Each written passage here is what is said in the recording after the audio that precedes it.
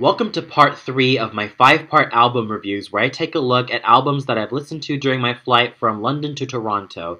And right now, I'm going to be reviewing the compilation album The Great Tenors of the Century, which includes tenors like Roberto Alagna, Jose Carreras, Jose Cura, Enrico Caruso, Josef Schmidt, Helge Roswenger, Wolfgang Wingassen, Richard Leach, Neil Schikoff, and many other great tenors that have made an impact in the world of music alongside various conductors, and they're basically singing arias from different operas from Wagner, Verdi, Puccini, Celea, Giordano, and Mozart.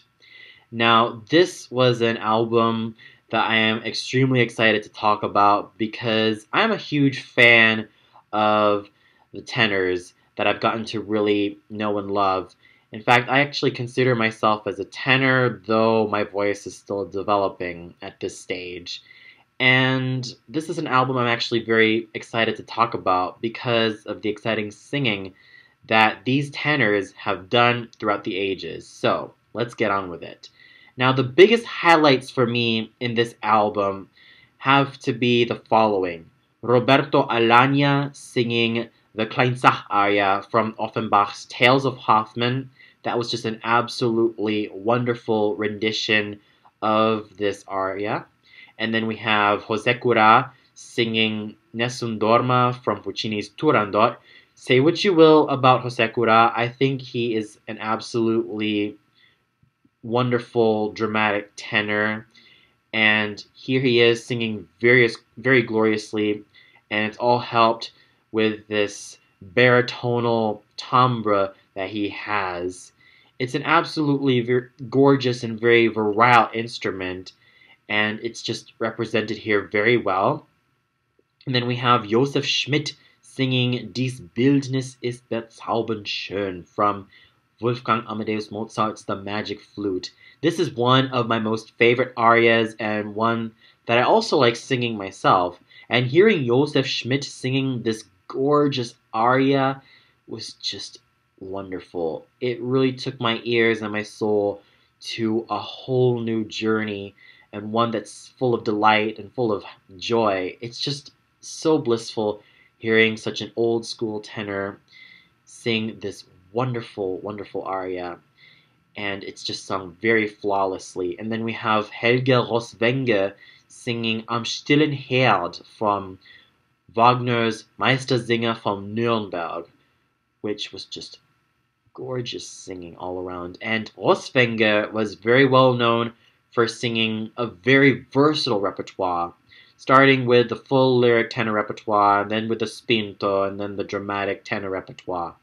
He was very well known for his versatility in his repertoire, and a lot of critics and fans have praised him for that versatility. And then we also had some Wagner selections, like the Siegfried scene sung by Siegfried Jerusalem as Siegfried and Graham Clark as Mime. I thought it was just well done, and it was just superb.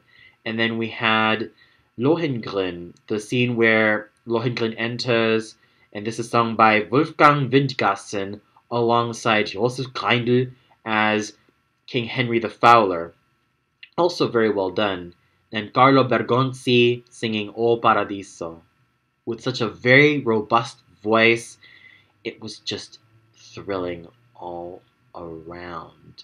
And not to mention the contributions made by Peter Schreier singing the first aria of Mozart's Entführung aus dem Serail, when he sang Hier soll ich dich denn sehen, Constanze, which was sung with such beauty, though I prefer a much fuller sounding tenor in the role of Belmonte.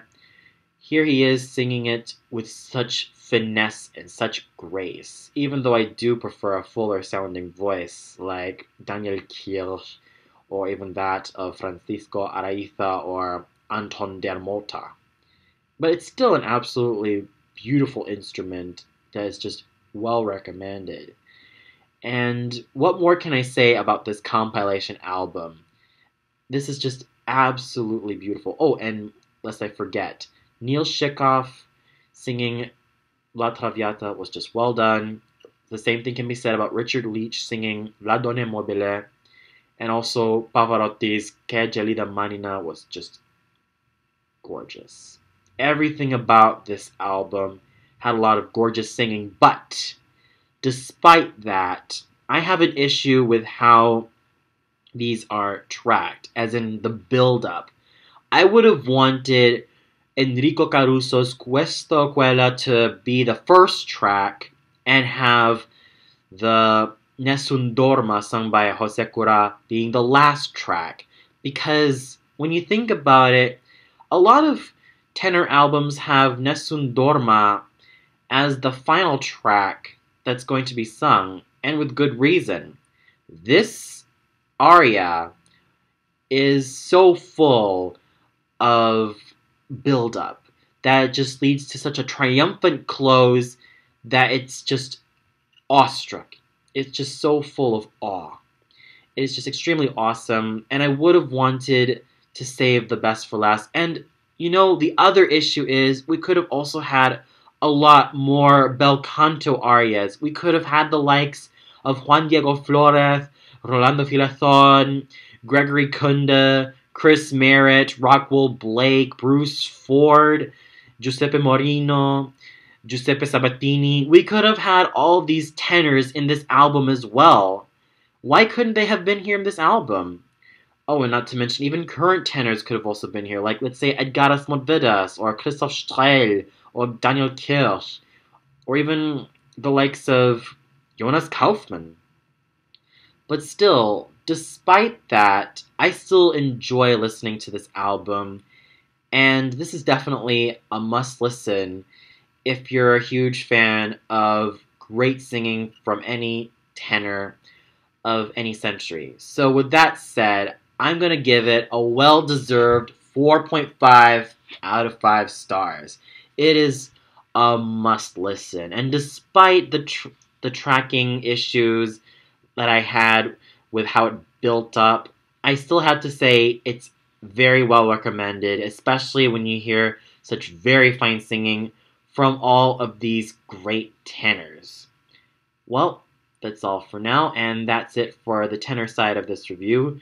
So stay tuned, in which I review Jennifer Larmore, A Portrait. Now we're heading to the ladies for the next few reviews. So stay tuned for that, ladies and gentlemen, and see you later.